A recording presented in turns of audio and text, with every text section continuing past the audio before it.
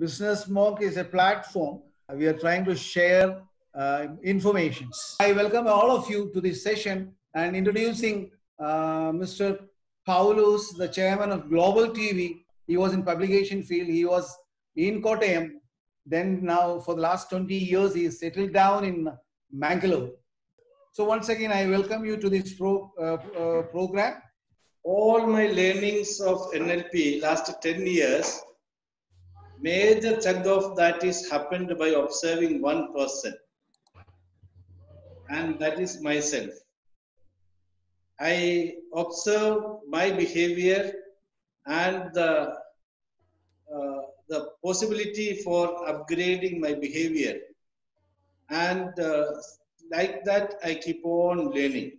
So this is the major thing which happens to me. I observe myself, how best I can behave. And when I observe, I realize there are defects, plenty of defects to be corrected.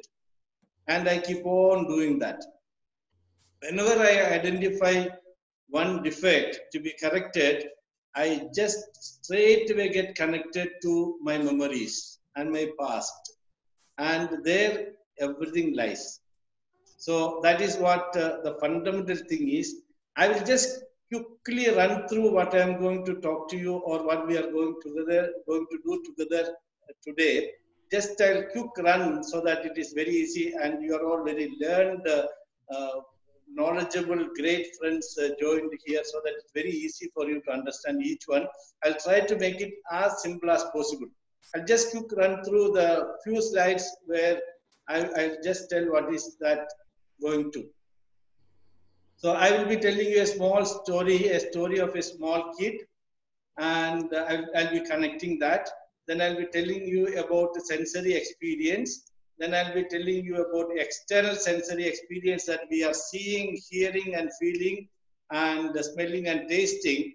But then I'll be talking about internal sensory experience. Without using the eyes also we are seeing. And without real-time hearing also, we are hearing so many things. And we are feeling so many things without really having somebody touch us or something like that. So that I'll be just mentioning. And then I'll be telling that change inside world and the outside world automatically changes. That is where we will be working more.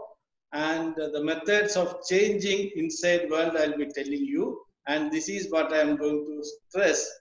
Everything is practice, practice and practice. And then inside world we'll be dealing with little bit. And then I'll be talking about something else. So first I will just tell you the story of a kid, a smiling kid. You are seeing it proper? Yes. I can see. Yes. So I'm telling you a story of a child, a 7-year-old child, and the child is celebrating birthday. So naturally, mother asked the husband, father of the child, to bring a gift for this child of 7-year-old, studying in 2nd standard. And evening, this man brings a gift, and seeing that this lady get so agitated, getting angry. That gift was a world map, and that too a puzzle.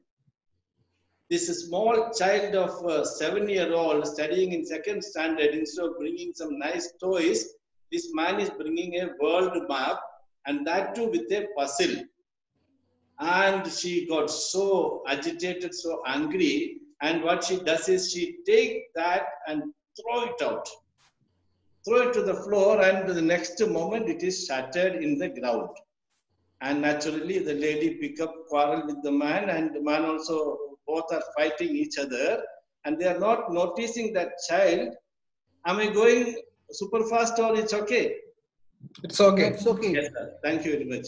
So the child was running from the other side, seeing this gift, what father brought, and the child was running towards them. Before the child reached them, this gift was thrown into the floor, and it got shattered and spread. Lost everything. The child started to cry. Whereas the lady picked up fight with the husband, and husband is also no less, and both started fighting, and then the old stories, everything comes. From the days of marriage, everything comes, and they started to fight with each other. Half an hour goes. They lost notice about the child, and they are into their world of fighting. And by the time this child came back, the child came back with the same world map which was shattered in the floor. The child fixed it back and brought it back to the mother. Suddenly, it was a shock for the lady. My daughter is so intelligent. And my husband knew that. That is why he brought such an advanced gift for my daughter. So she started to apologize. My child is able to fix the world map, the puzzle of the world map, and that is why my husband brought this gift. My husband knew my daughter is very intelligent. So what he did, what she felt is, she felt sorry about herself and apologized with the husband and told, "I'm sorry, I never knew you knew our child is so intelligent." And by the time, what the child did is, the child turned that map and shown there was a picture on the other side that was of a smiling girl like Subarna Ghosh. And so what happened was, seeing that, this lady got shocked. She did not see that picture of that smiling child. And this child saw only that picture of the smiling child. And that motivated her, that inspired her, that impressed her. That is why she came running to pick the gift. By the time it was thrown and it was shattered. So then she sat together. She did not notice the quarrel of parents. She was desperate to get back that smiling child back. So she got into her world of action. She fixed the puzzle one by one. It was not a problem for her to fix a puzzle of a smiling face, and she took little time, but she managed to fix it. And when she fixed that picture, the other picture got automatically done. I think you got my story, and this is exactly the fundamental principle of NLP. That is the basic principle of NLP, is that simple. We will set right what is that side of the small running thing, what is the one side. So what you are seeing in the screen now is the sensory experience. Everything is based on the sensory experience. Now when Uman sir told about me, I felt so happy. It's very natural. I felt so happy. A great person is talking something good about me. And I will never forget him for the good words he told. Now after 10 years also, that memory will be remaining. And the vice versa also. So what the fundamental thing is, what we do real time, whatever is happening real time, that has short life. We see something and we forget. We hear something, we forget. And we feel something, we forget. We eat something tasty food, we forget. We smell a flower, we forget. But whatever is gone inside remain forever. That is the internal experience. What is gone inside, it is permanent.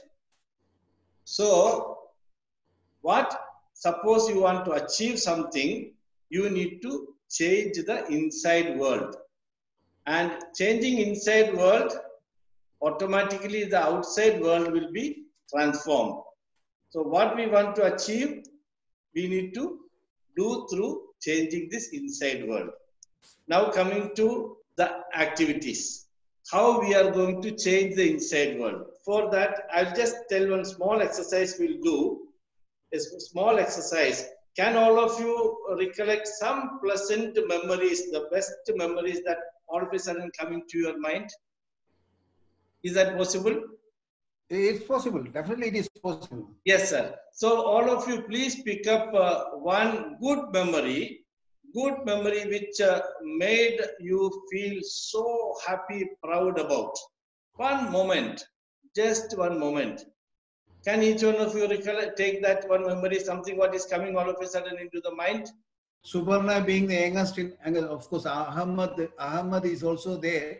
Yes. Ahmad can start or Subarna can start. Then being the senior person, you need not tell. You need not tell me. There is no need of okay, fine. One wonderful beauty thing of NLP is it is a non-content experience. It's like what is happening in your mind need not be revealed to the person sitting next to you. That is, it is known as in therapy, it is a non-content therapy. Only the experience we are changing, the content is secret. The content need not be touched. Content need not be relieved. This is different from other things exactly for that. So all what I'm asking is to remember something which, for example, for women, sir, when one of your student perform success and calls and thank you for that, what you feel? I'll be so happy and proud about this. Yes. So that is one memory. You will have such thousands of memories, you see. Such thousands of memory you will be having. So the whole process of NLP is collecting those good memories, collecting those positive memories and bringing them back to the life, reliving positive memories. That is one major activity related to NLP. Take all positive memories and relive it with all its dimensions, all its vigor, as if it is happening right now. That is one major thing which we should do about bringing to make it will make our state very positive. When someone appreciates us, we really feel for that, isn't it? So that the moment we get those positive memories into our mind, we become very, very, very strong. And it is said, everything happened twice in the world. First, it has to happen in the mind, then it has to happen in the real world. So anything what you want to achieve, for example, now Women Sir has a great dream of a school of economics. The moment it is clearly structured in the mind, it automatically happens outside.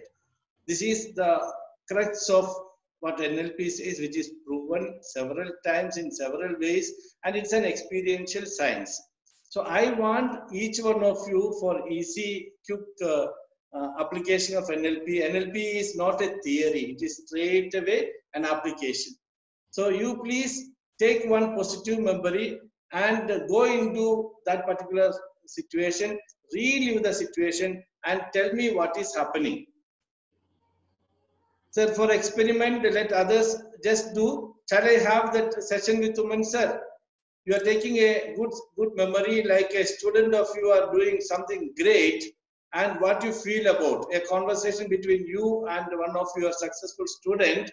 If you can recollect in the mind, what is that happening to you? Best experience is business monk. After so many years, these people comes back to their professor and asking them to support them or suggest them something. And when I suggest, when they came with something and I polished it, fine-tuned it, they accepted it without anything. And the entire strategy they accepted. Yes. That means they are accepting me. Yes. They are accepting me. Yes. That's all about it. That's a wonderful experience, wonderful feel. Yes. Maybe may have, as you said, hundreds and hundreds of similar experience. Yeah. Just 5 minutes back, somebody from Bangalore called me. She was my old student. She said she is doing good in Bangalore. Happy. That's it. Just 5 minutes, 5 minutes before starting this session. Yeah. Yes, sir. Sudevan, sir, when you are a trader by yourself, isn't it? Yes. Now you are conducting a session and everybody is so fascinated about and responding. What you feel? I'm just bringing a memory to you. You are conducting a session. Yeah. You are conducting a training session, and it goes so very well, and everybody is inspired by you, and you know that they are all inspired by you and they are charged by you, and it is so fantastic. What will be your state of mind? What you will feel about that? That is something called, as being a trainer, it is a momentum of fulfillment. Actually, Yes. I had the same experience when you said this, asked us to think about it. The Yes. first thing came to my mind was I was doing a session for TechCube in College of Engineering, Talasheri. Yes. That was for the people who have passed out, engineering students who are from electrical engineering. Okay. So till then, I have never experienced such as fulfillment or contentment after Yes. training students for 2 days, continuous 8 hours. Yes, sir. Because these students have experienced the rejection Yeah. from the interviews, and they have realized that this is not the way I'm supposed to enhance my skills. And Okay. if I am at this particular level of skills, I'm going to get only experience rejections. So that was the reason these people were so very, very serious about what Yeah. they were doing, and that kind of an experience you will never get when you are going to the classes of ongoing students. I want you right now to feel that as if it is happening now. Can you do that? Can you make yourself see what is happening there and hear what is happening there and feel what is happening there in that most happiest atmosphere? Can you just recollect that?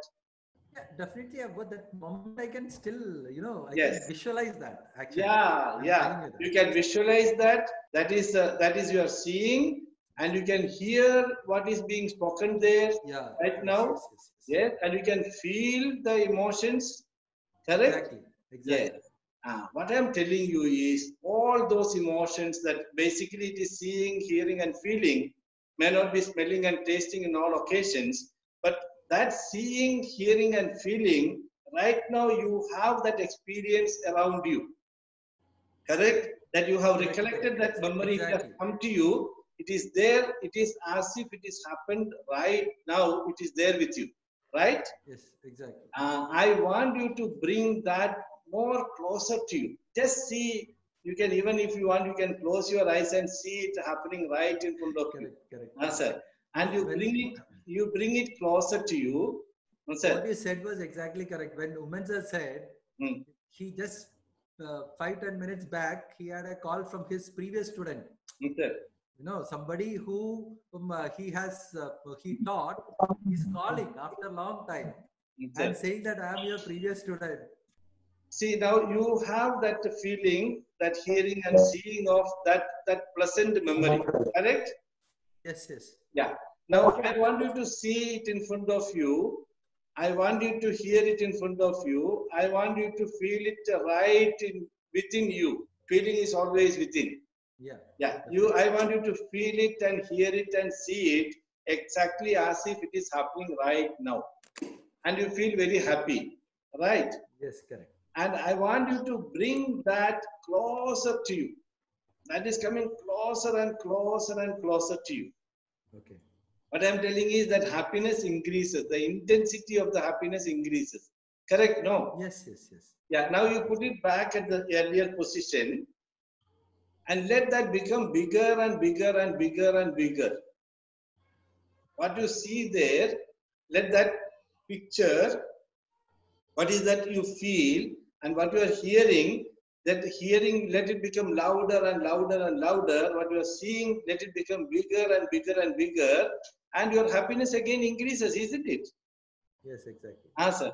So now you tell me, when it comes closer or when it becomes bigger, you are feeling more happy? Yeah, definitely. We'll feel when you think about it more and more, it becomes bigger, or when it becomes bigger or when it comes closer, you feel more happy. When it becomes closer. Yeah. So it is a sub-modalities. Okay. Now, for example, you just pick up something which is disturbing you. Okay. Just suddenly we'll see how it happens. Something which is disturbing you, something which you doesn't like to see. Something. Just for a moment. I'm sorry for it's not for troubling you. Nothing. Just to see something which you doesn't like. Okay. Yeah. And you definitely feel unpleasant. Yeah, definitely. Yeah. Now what you do is you push it far. You push it far. Let it go into the sky. Push it far and far and far. Let it. What happens? The intensity reduces. It reduces. That feeling goes up. Yeah. So simple it is. So this is the fundamental principle of NLP, that any experience based on its sub-modalities, it creates impact in our inside spectrum. When we have happy things, when we have happy memories, suppose it is coming closer to us, it is becoming bigger depending on each person's sub-modality, the focus, the orientation. We need to identify what makes us more happy, and that when it comes closer, our happiness increases. It is clear for everybody, no? So I can make myself happy by taking all good memories and reliving it, and any moment I can become happy and pleasant. Let anything happen outside, with rearranging it inside, I can make myself happy. Am I clear? Am I clear? Yes. Sir. Yes. Yeah, you're clear, very clear. Sir. Now, Vinod Chandra sir, you can talk.